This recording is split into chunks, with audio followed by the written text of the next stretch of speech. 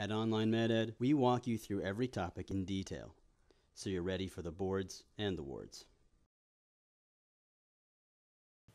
In this lesson on psych pharmacology, we're going to focus on the antidepressants, and we're going to focus on their use in depression, even though we know that some of these medications can be used for other disorders. What I want to do is first review depression treatment in general, and then go through each individual class, paying attention to its side effect profile and how you might use these medications for an alternative diagnosis, not depression, but also not even in psychiatry. So we're talking about antidepressants.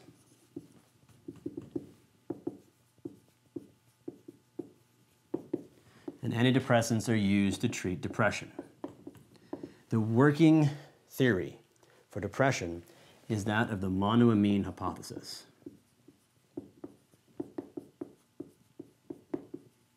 which basically says people who are depressed don't have enough happy neurotransmitters. And we went for a long time thinking that this was predominantly norepinephrine. And so the early medications went after norepi. We then realized that we should be focusing primarily on serotonin.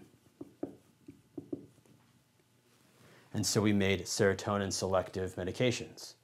Then we realized, oh hey, it's probably not just one or the other, we should probably combine them, and the most recent medications are those that combine them both. The idea is that neurotransmitters equate to mood, and those people who are depressed have low neurotransmitters and therefore a depressed mood. And if all we need to do then is increase the amount of neurotransmitter there, and we'll end up increasing their mood. It's a great theory, but it's not true. If that were true, we would see a huge effect upon starting the medication. We do see a benefit of starting a medication, but rarely is it better than placebo in the first couple of weeks. So then we start to thinking, okay, what else must be happening on a longer scale? And that is plasticity. The brain is trapped in G0, right? If it dies, it can't regenerate. But neurons that are stimulated are more likely to increase the synaptic connection between other neurons. The idea is if you block reuptake of neurotransmitter, you stimulate neurons more. And those that are being stimulated form more connections. They're plastic, they change, and they upregulate their sensitivity to happy feelings. I know it's a bit of a stretch, but the idea is it's not just the amount of neurotransmitter, it's also the effect over time, which leads to the real benefit of improving mood.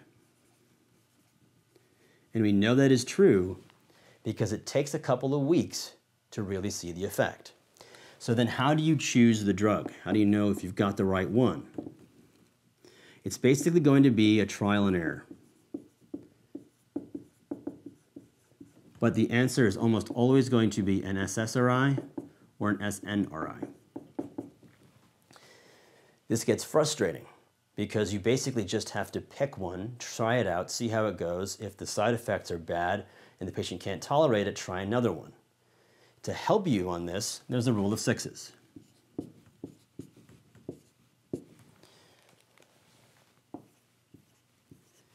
You want to attempt a single dose for 6 weeks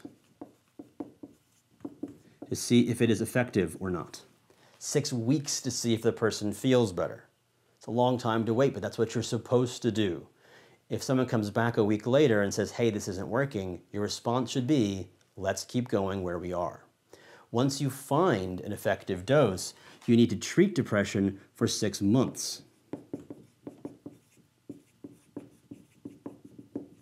Before you consider stopping it. Even if their mood improves, this is getting back into the plasticity thing, we want them on the medications longer, long-term, to get the most benefit.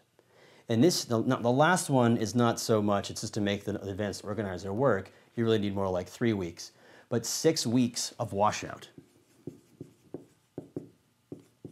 Washout was a big deal when our medications were non-specific.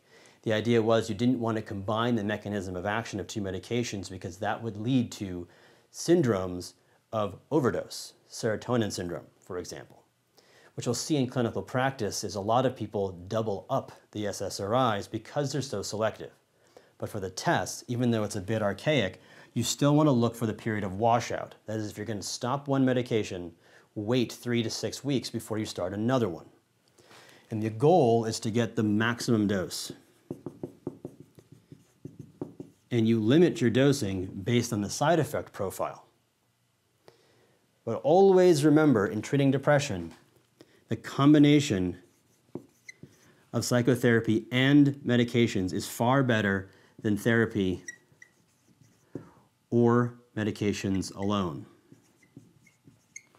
So all the while they're on this, you're still going to see them in the office, helping them through their stressor. Antidepressants are really frustrating because even though they are divided into classes, they don't share a suffix. So you just have to memorize the names of the drugs in each class. What I want you to do is, we're going to build a chart.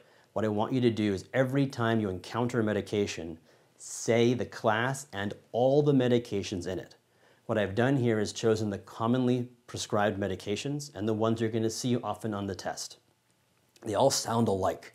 So you have to keep them compartmentalized in a drug class that leads to a name, rather than trying to memorize name, name, name, name, and go back to the class. You'll see what I mean. The first class is the selective serotonin reuptake inhibitors, the SSRIs. And when I say SSRI, I think of S-citalopram, fluoxetine, paroxetine, and sertraline. The SSRIs, they all have various side effect profiles, but the thing you should take away is sexual dysfunction. There may be a decreased libido, desire to have sex, but there may also be prolonged ejaculation. That is, these medications can be abused so that a man maintains his erection longer to continue their sexual intercourse. The SNRIs, serotonin and norepinephrine reuptake inhibitors, are going to be desvenlafaxine and duloxetine. The SNRIs tend to be better and cleaner. They just cost more money.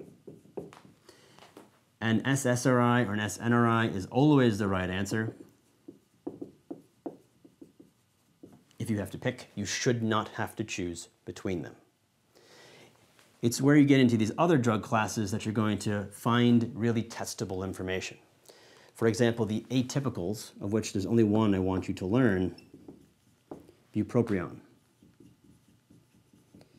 Bupropion is good at helping people quit smoking. And even though they quit, they don't gain weight.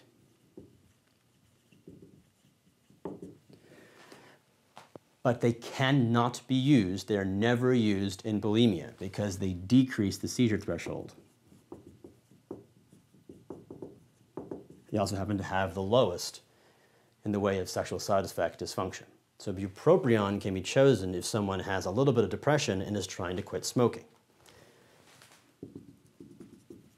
The serotonin modulators are actually pretty crappy antidepressants. Mirtazapine and trazodone. So much so that they're more used for their side effect than they are their primary treatment. Trazodone has such high somnolence that we actually use it as a sleep aid. And it is almost never used as an antidepressant. Be aware that trazodone can also cause priapism, which is a medical emergency. Mirtazapine is an antidepressant, better than trazodone, but not as good as an SSRI, but it is also an appetite stimulant.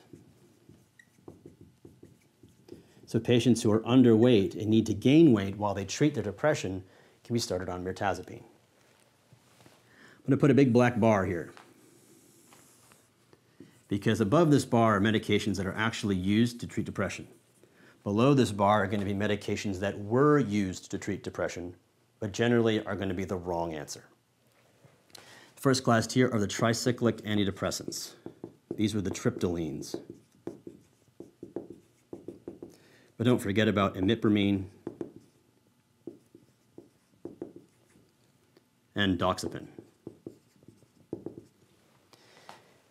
tricyclics are such dirty drugs with horrendous side effect profiles that generally we use them for their side effects, not for the primary treatment of depression, much like we do the serotonin modulators.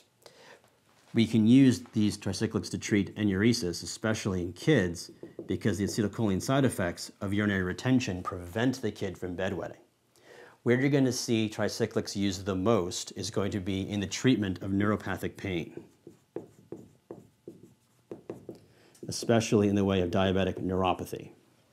But if you see a test question about a TCA, you're probably going to get asked about the 3 C's, which is going to be convulsions, cardiac toxicity, and coma. That is, it causes altered mental status, prolonged QT, and other arrhythmias, and it can cause seizures. And lastly, one that is never used and is always the wrong answer is the MAOIs, selegiline and phenelzine. This is a throwback to pharmacology, and the only time you'll see this is in relation to a hypertensive emergency, especially when the patient eats wine or cheese. It's a product of tyramine, which happens to act in a similar way, and so effectively you double up the medication, increase the amount of norepi, leading to a hypertensive crisis. So antidepressants are about going slow. Increase the dose only after a long trial period at the dose. Once you find a dose that works, keep them on it for a long time, even after they feel better.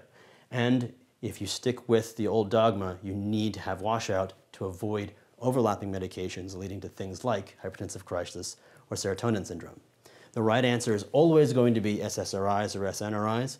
You should not have to choose between them, except in the case of where you use bupropion for smoking cessation or as the precipitant for seizures in a bulimic patient.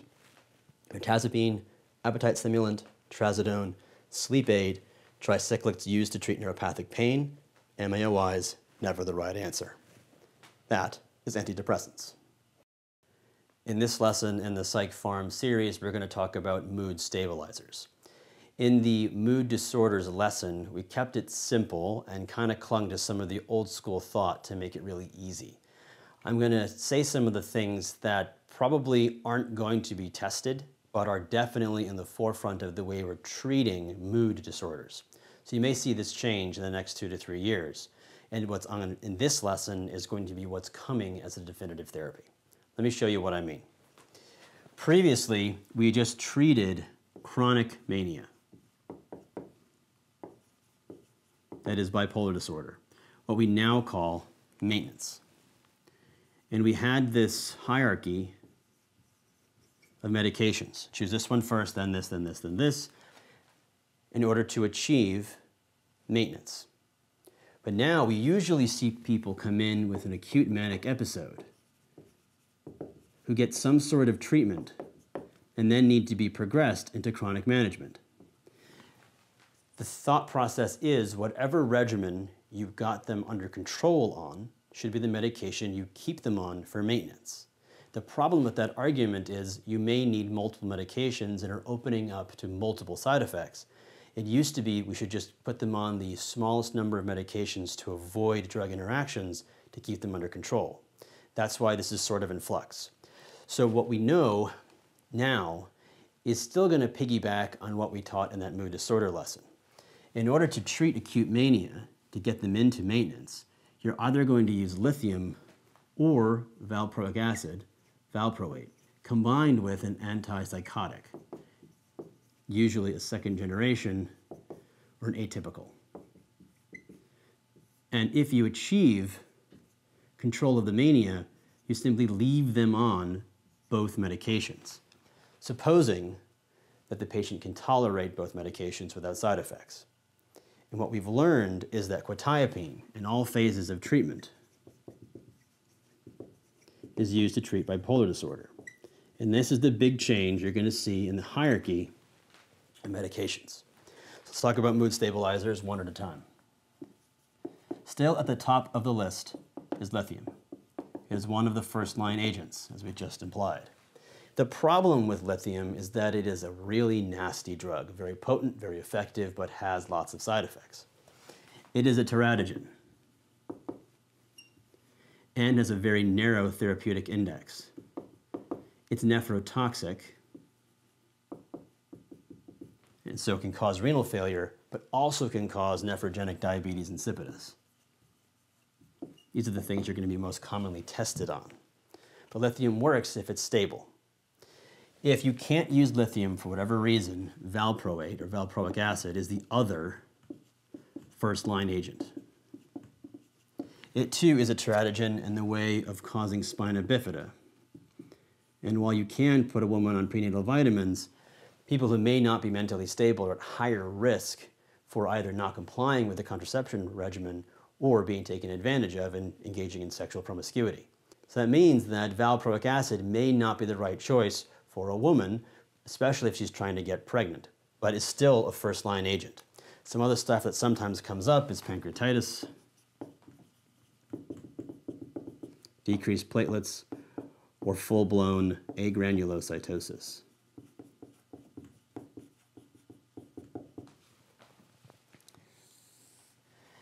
This is the big switch. In that mood disorder lesson, we said lithium, valproate, then you can't be asked to choose between carbamazepine and lamotrigine. The way we're going is to choose between them. The big switch is that we insert quetiapine as a second-line agent, either as an adjunct to valproate or lithium, or used if you can't use these. Being an atypical antipsychotic, you have to worry about things like weight gain, prolongation of the QTC, which means you have to get an EKG before starting. Quetiapine is known for its somnolence and can be used to treat insomnia, but is generally considered a side effect of treating mood disorders. And the other second-line agent is lamotrigine, which is generally considered second-line, and there's no side effect you have to remember because it's generally considered very clean.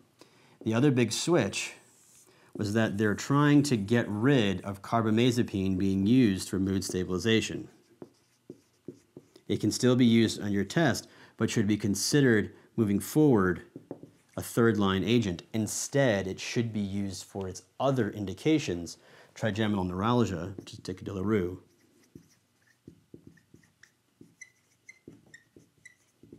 or absence seizures in kids.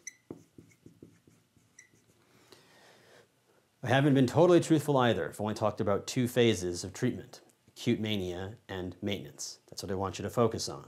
Getting from acute mania to maintenance usually involves one of the first-line agents, lithium or valproate, combined with an atypical antipsychotic, probably quetiapine. If you can't use any of those, use lamotrigine. Try to get away from carbamazepine.